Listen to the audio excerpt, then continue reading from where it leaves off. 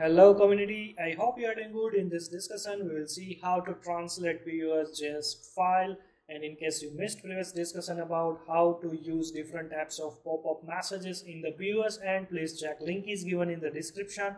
And if you want to learn more about Odoo, especially for the POS point of sale development, you can use this playlist. Under this playlist you can see Odoo development, and here you can see different types of playlist available with the different topic wise with the real test cases. And regarding the point of sale, you can see here the latest 4 point of sale development tutorial is available. And in case you need any help related Odoo, you can visit the about page and send your query to this email address. Source code also available in the GitHub, make sure you can follow. And we have a different social media pages, make sure you can follow to get the latest notification. So let's jump to our main topic, like how we can translate the POS file, right? So if you already know about how the different pop-up menu is working, right, especially for our custom module. So when we click here, right, you can see here this pop-up menu, this user input menus, right, this closing POS session, this error message, and this different simple error message pop-up, right? Let's say now you want to translate everything which you mentioned in the JS, and that is also possible. Right now we are using version 16 community edition. So you can see right here. So let's say this error message, this one we already mentioned as a simple string. Let's say what about, let's say user already using different languages, right, in the Odoo end, like that user will switch, then we have to again switch this message to the specific language. So here I'm giving you a small demo like how you can also do it, right? So for that, what you have to do is simple, you can just use here, let's say this .env, then after ._t, and in the bracket you have to mention this message, your custom messages, right? So for the same, like right now I'm doing for the only 2 at the moment. Later I will explain what I have done. So the thing is, like, I have to restart the service. In case you don't know how to configure Odoo in PyCharm, please check editor level playlist, I already explained. Now here let me open another backend, and here, like, let's say the settings and the translation. You can see right now I just activated 2 languages. By default it's English and second is the Hindi. Here, like, simple, we have to export. Like, let's say for the Hindi I want to translate PO file, we have to select, and here like our module like POS, right, this WebLearns point of sale development. And here in your case you have to just mention whatsoever module name you have, that module name, like, you have to search here and simple export. And you can see this hi_in.po file is generated. It's downloaded, and let me paste here. So before paste, you can see here there is no directories available for the i18, right? So let me create this one, and here I'm trying to paste here that i18 file from the download folder. So here I'm trying to download this file, and now you can see here this error message, this simple error message screen which we mentioned like this, right? So after it will consider as a translatable these messages in the POS side. So again what I will do is, like, here I will try to open the Google translation and I will translate from English to Hindi language. So here I will try to translate from English to Hindi language.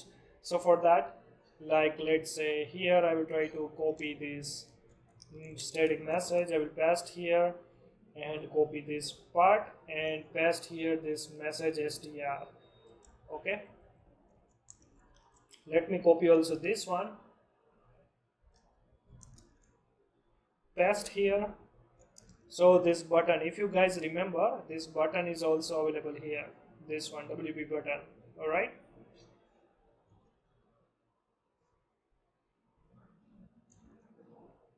you can see this one.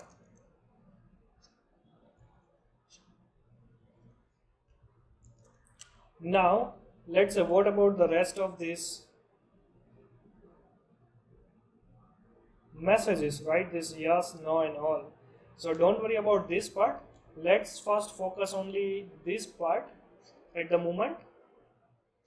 And yes, another thing is, in case you don't know how to translate the specific let's say the back end, the front end and the dynamic messages, right? Please check I-18, like the translation related playlist. I already explained almost all the test cases, you can see here. So this is the playlist about the translation. So right now this is also a unique part, because this is the jazz and we have to just translate the simple messages. Okay, so here I just restarted the service, and simple I will try to change my language from English to Hindi, save, and simple I will refresh the screen. Now you can see here this WB button, right, is same as it is.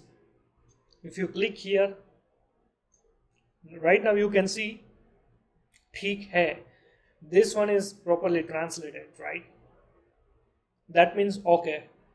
So what we have to do is, again we have to go to in the import, right, and from here we have to upload that file, or we don't need to do that one. So simple, we can also do from the backend also, like this WP POS, we can just upgrade this module. Again I will try to refresh the screen.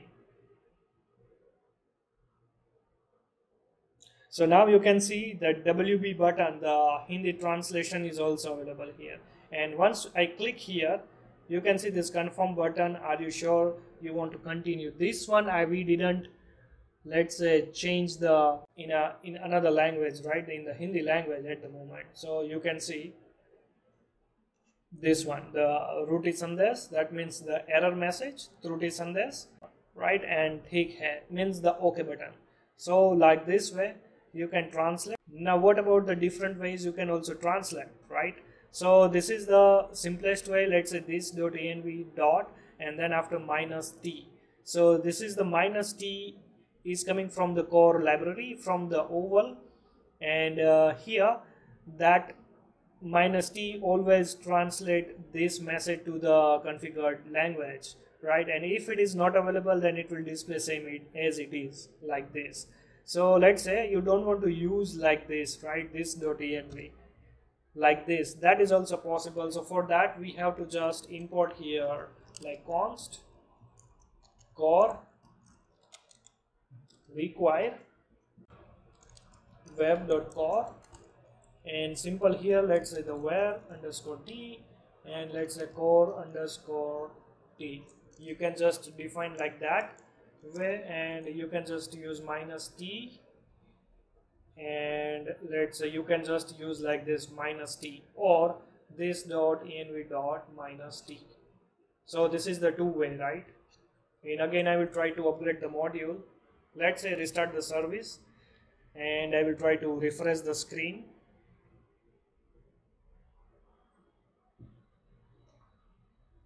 Now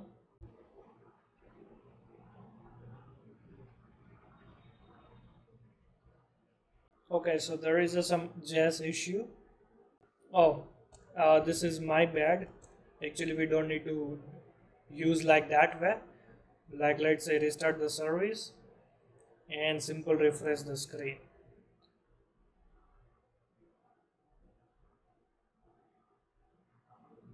So now you can see that button again visible, and once I will click here, you can see these two messages, right? Now let me do one more thing. Let's say if I will try to remove this part, right, that minus t, and simple I will try to again restart the service and refresh the screen. Now let's see that specific simple content, this one, oh sorry, not this one. Let me upgrade the module one more time. Let's say refresh the screen.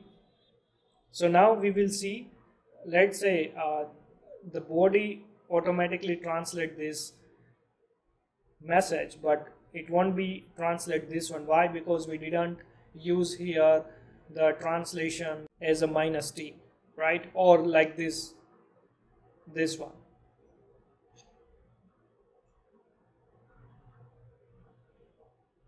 So you can see, right, error message. So it treats as a simple message, okay?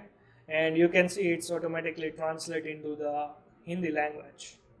Now, let's say I will try to translate everything, all the messages into the Hindi language. So for that, like I will just use like this -t. After that, like what I will do is, let's say simple, I will copy this part. I will remove this, the translation one also. I will copy 1, 2, 3, 4, 5, 6, 7, 8. And the first one, like let's say we already translated this part, right? Now we are translate this part.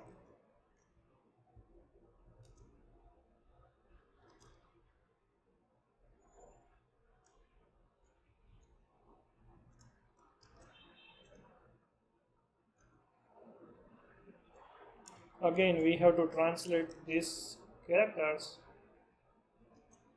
this string.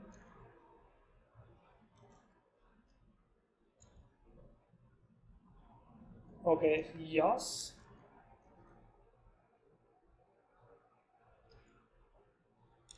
No.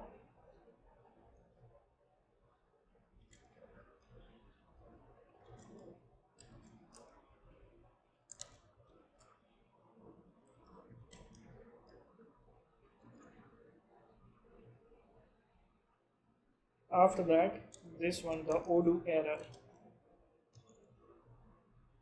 So Troti means error.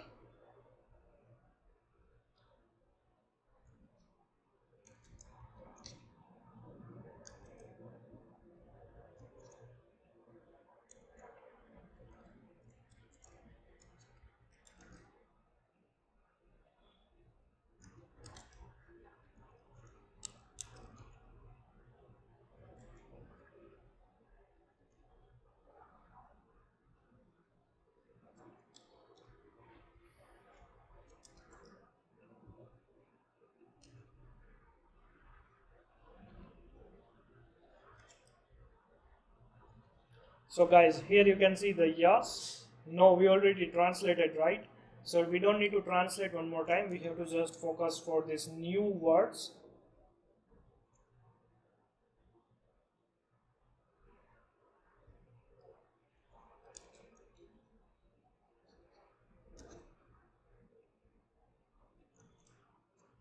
And here you can see we don't have anything right at the moment.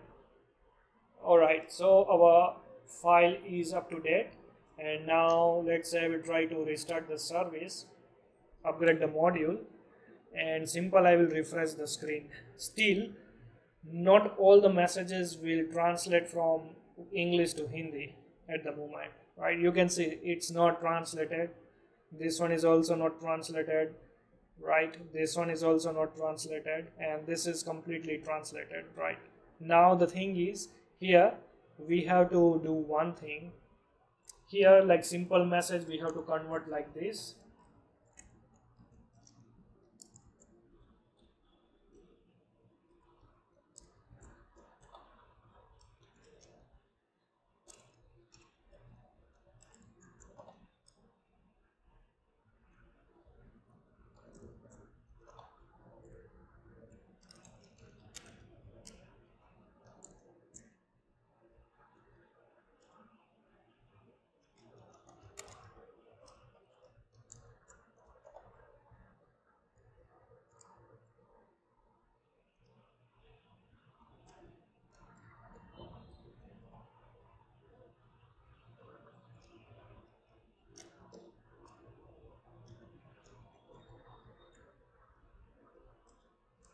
Save, and again one more time we have to upgrade this module.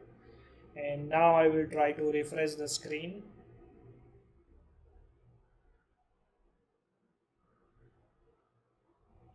Right, now let's see. Now you can see the translation is working, right? Ha, nahi, yes, no. And this is the header translation and this is the border translation. You can see here also ha, nahi, nischit nahi means yes, no, not sure, and this is the header part, right? You can also see here the translation, right? You can also see here. So like this way you can translate your JS file into one language to the different language using -t. I hope you understood about this small concept, and if you have any doubt related to this topic, or if you have any suggestions for the point of sale development topics, please suggest me. It would be good. And try to subscribe this channel if you not, and see you in our next session. And our next session would be how you can also call RPC. Like from here, once I will click to this button, it will automatically fetch some specific models data to the JS side.